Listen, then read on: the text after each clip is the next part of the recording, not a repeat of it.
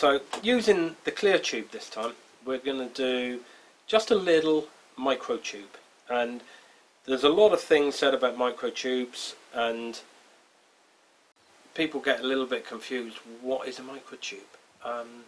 And we think in trout flies micro being really, really small, but in salmon fishing micro is not that small, but maybe smaller than the norm. So I've just burred over the inner tube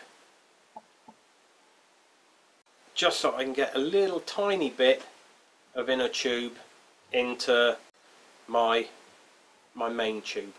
And this time I'm basically just using the main tube for holding the hook. So I'm going to cut it off so it's just really taking the eye of the hook. I'm then going to take one of the little small plated brass tubes and slide that down to butt up onto a little piece there. We're now going to put that onto a pin, and with some black thread we're just going to put a few turns of thread right in on the shoulders of our little silver tube.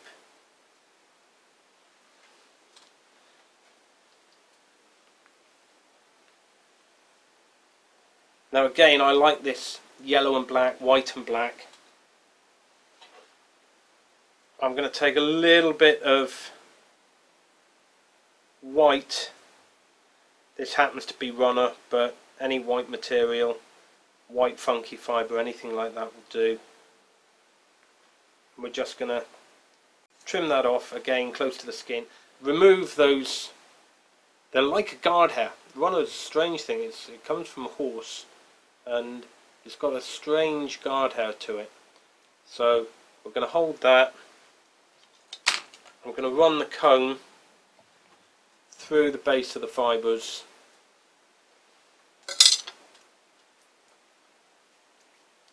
And we're just going to put that, and we want it to extend just past where the hook's going to be. We'll just put a turn of thread over the top of that. And that's going to kick up a little bit because of the shoulder on the tube. That's only going to be a little tiny kick just for now. So there's our underwing on him. And with this I'm not too worried about nipping it off in small sections, but because it's sort of a habit with me, I still can't chop something off in one big lump. What we're going to add to it now, we're going to go back to a good old fox, because fox is at its best on these smaller flies in my opinion. Again, cut right in at the skin. We're going to take our knit comb and we're just going to comb that under fur out, and then remove those tips same as we have before. So I'm just going to reverse that hair now, and I'm going to tie this little bit of fox in on top of the runner but in the opposite direction, so it's actually looking forward. And I'm tying it right in at the base.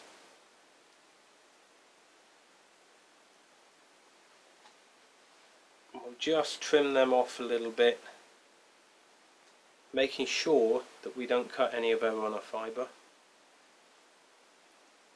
Again, I'm just going to take a little bit of the varnish and I'm just going to take the tiniest dab of varnish just to go in there, making sure that we don't get it up on the fibres.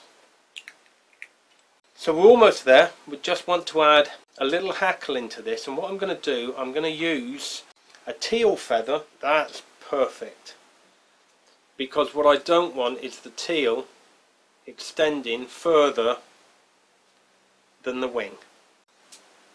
same as we have with every other hackle. We're tying it on 45 degrees, we're pulling the stalk back, getting another turn, get one more just to make sure that's secure, and then we're going to nip the quill off. We have to use a hackle plier with something like teal, partridge, all these things we need a hackle plier, and I'm just going to then give this one turn with the teal and then tie it off.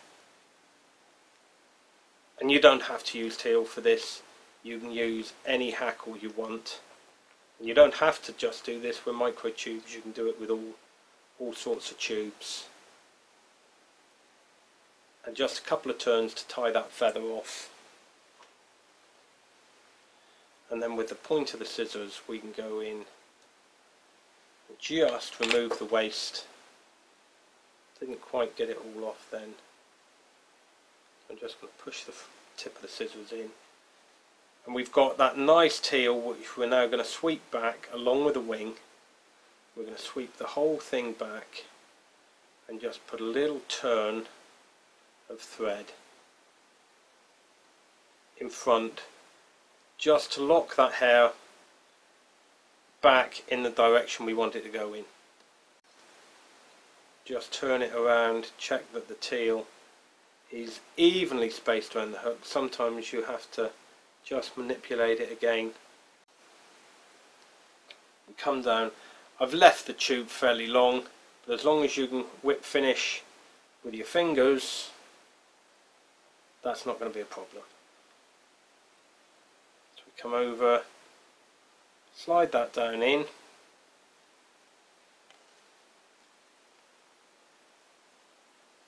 yeah, I'm happy with that. So we'll cut the thread off, and now I'm going to take my little silver comb and slide that down and over, and that's going to help to shape everything back in the right direction. It's covering all of the tie-in because the cone is now actually almost over our little silver tube. And then it's just a case of cutting the tube off, just proud of our cone head, and then taking a cauterizer or a lighter, so just taking cauterizing tool and just melting that back. Now we could have used a fluorescent inner tube which would have then given this a little red dot at the front, or some sort of fancy colour on the end, red or yellow or whatever we wanted. I'm still quite fond of the clear and just having the feathers and fur. So there we have a little micro tube, black and white, with a little silver sleeved body, a little brass cone on the front end. And yeah, it's not micro, but it's along the lines of the micro tubes. It's also very heavy, and being heavy and small in that way, it'll sink very, very quickly and put you right in touch with the fish.